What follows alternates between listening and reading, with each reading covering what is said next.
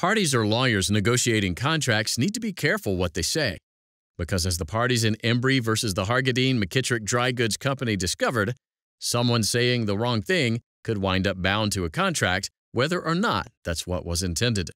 The Hargadine McKittrick Dry Goods Company hired Charles Embry to run their samples department.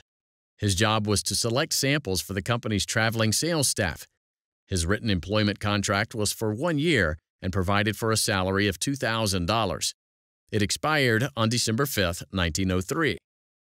Embry claimed that prior to the contract's expiration, he'd repeatedly spoken to the company's president, Thomas McKittrick, about renewing it for another year, but that McKittrick put him off.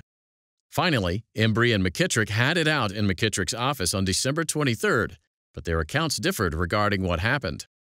In Embry's account of the meeting, Embry told McKittrick that another contract was needed immediately. Otherwise, Embry would seek employment elsewhere. According to Embry, McKittrick told him to keep the sales staff equipped and on the road and not to let the contract issue worry him. Thus, Embry interpreted McKittrick's comments as agreement to Embry's demand for another year's employment. McKittrick, however, testified that he didn't have time that day to talk to Embry and said so. McKittrick claimed that he told Embry to get his staff out on the road and that they would talk on a later date. On February 14, 1904, the company notified Embry that his employment would end on March 1st.